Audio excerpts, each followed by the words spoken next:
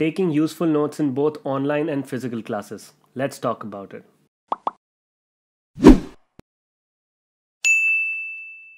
Hey there, I'm Subhav Ramnani, the guy who's mad about medicine just like you. If you're new here, then make sure to subscribe to the channel by clicking the button below, and also follow me on Instagram where I post some amazing medical content, some interesting quizzes, and exciting challenges and giveaways.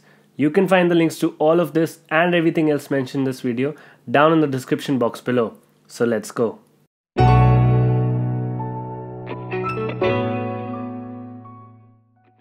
So, why do we take notes? Because we don't want to read the huge books, we just want a small, brief, structured paragraph or text which explains the same concept as in the book. So without much further ado, let me tell you 5 amazing and structured note-taking techniques that you love, and also I'll cover some bonus tips in the end, so make sure you watch this video till the end. Number 1, the Cornell Method. You've probably heard about this note-taking method, but I'll divide it into smaller steps so it's easily understandable. Step 1. Divide the paper like this, a smaller column on the left side and a larger column on the right side. The left side column is for you to write questions and the right side column is for you to take notes. Don't worry, it will all make sense in the end. Step 2. During the lecture, use this note-taking column to record the lecture using telegraphic sentences.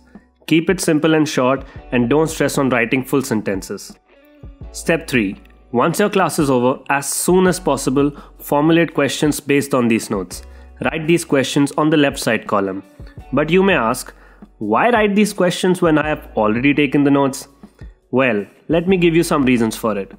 Writing questions helps to clarify meanings, reveal relationships, establish continuity, and strengthen memory. Also, the writing of questions sets up a perfect stage for exam studying later. Step 4. Cover the note-taking column with a sheet of paper. Then, looking at your questions on the left-hand side, try to answer them without looking at your notes. This is active recall. This might seem difficult at first, but you will get a hang of it, and trust me, it provides you with the best bang for your buck. The last step, step 5, this step applies for every note-taking method, which is review. You can make all the pretty notes you want, but if you don't come back to review them, they're of no use. So review these notes regularly, which is basically spaced repetition, and don't just read them again. Do it by the active recall way by covering the note-taking column and trying to answer the questions you wrote.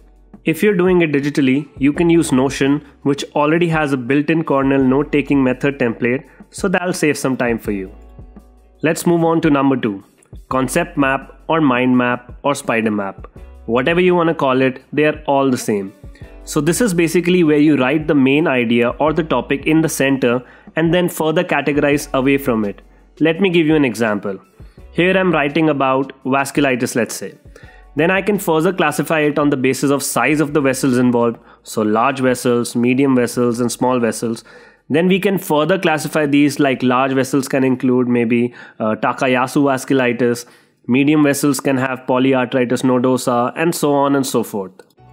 All of this mind map, spider map techniques help you categorize things in your mind. It gives a structure to your studies.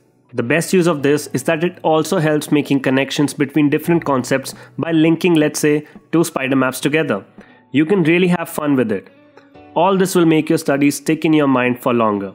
And yes, if you're doing it digitally, which you can, apps like Xmind and Coggle can really help. I've made some mind maps of my own. Let me know in the comments down below if you would like to have them. Jumping on to the third note-taking method, we have the outline method, or let's say bullet point method. In this type of note-taking method, you take down your notes in a table of contents format, let's say. For example, you write the main topic, then below it the subtopic, and then below it the further categorization of the topic. So basically this is building a hierarchy of information. It's similar to a concept map or spider map, but can be more helpful because you can even add sentences to it in the end of the hierarchy, let's say a definition.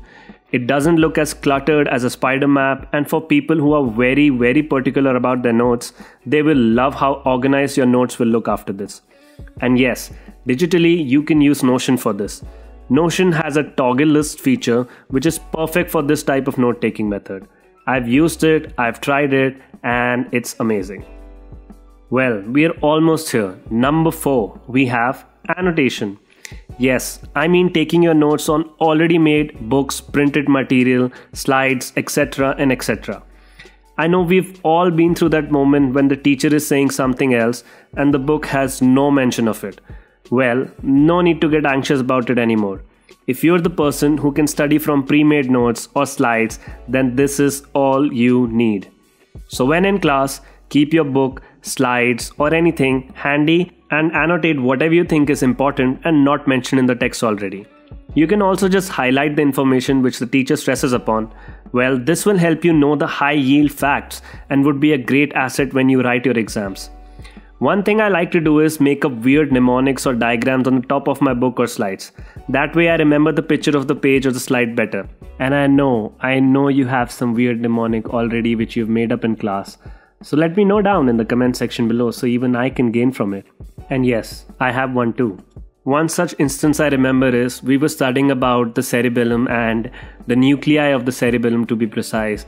And these are very hard to remember, the dentate, the fastigial, the globus and the emboliform.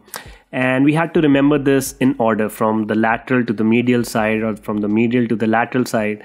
So what I did, I made a mnemonic like on the spot. So it goes like this, and don't judge me on it, but this is the mnemonic I made. Ladies demand extraordinary generosity from men.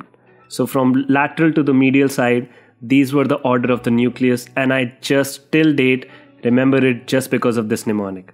So try it out and you'll love it. And yes, if you're doing this digitally, annotating will be way more easier. I use Notability on the iPad for this.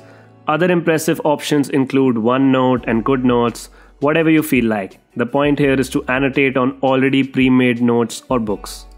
The advantage to do it digitally, apart from all the colors and highlighters available to you, is that you'll never run out of space as you can add many pages as you want. And also you'll be able to add pictures from the internet, which by the way are a lifesaver. And the last method is record. Yes. If you're anything like me, then you don't like to take notes during classes. Well, you can record the live lecture and then practice any of the above 4 methods to take your notes, or even just listen to the lecture as a podcast when you study the same topic at home. I used to do it in my 3rd year. The only problem with this is that you have to be disciplined. Otherwise, you'll have a bunch of electronic files which you have never opened. On the plus side, you can focus all your attention in class and not worry about taking any notes. Well, one pro tip, always take permission from the lecturer before recording it. Again, digitally you can use this on Notability, and I actually did this and I have so many notes with audio in it. You can also use an old age recorder and be done with it, whatever floats your boat. So that were 5 amazing note-taking techniques I have tried personally, and I hope it will be valuable to you both in your physical classes and online classes. Now let's move on to the bonus tips as promised, but first let's have a word with our promoters. So Unacademy are coming up with an intensive revision batch for NEET PG 2021 and taking you through the last mile to crack the exam. This will be the final revision batch starting from 25th January 2021. So if you're a NEET PG aspirant watching this, then let me tell you some of the things you can expect from the final revision. This revision will include all 19 subjects and will have case-based discussions on them. You will also learn the clinical-based approach to solve questions, as these are being tested heavily in the recent exams. You'll also be discussing previous year question papers and analyze them so you can have no stone unturned in your preparation. The classes will be live, but the sessions will be recorded if you missed a schedule of the live class. And yes, there'll be subject-wise tests for all 19 subjects and discussed with solutions, and also 4 grand tests so you can test yourself and analyze where you stand among your competition. So subscribe to the Unacademy Plus subscription with the code SubhavRamnani5773 and get 10% off to get started today. You can find all the details by clicking the link in the description box below. Okay, I'm back with the bonus tips. So number 1, pre-read your material, and trust me, you will take so much better notes. You won't have to concentrate on 2 things and it'll be so much better. Number 2, ask for the presentation or the slides beforehand from the teacher. So if you know this topic is going to be studied, just ask the teacher for the slides before so you can take notes on it. Number 3, focus more on writing in your own words rather than copying the text or copying the slide. Write it in your own words, you'll remember it more. Number 4, Write short words so you don't skip what the teacher is explaining you. We humans are not very good at multitasking, so don't try. Write short words, that's good. And the last tip is revise the next day if it is all new material. If you've seen it for the first time, go home, revise it, and then go home the next day when you wake up, revise it. And that's about it. So this was a different kind of video. If you absolutely liked it, then click on that thumbs up button. And if you loved it, then please do subscribe and know when I'll post next. And as always, stay healthy, stay safe, and stay mad, but just about medicine.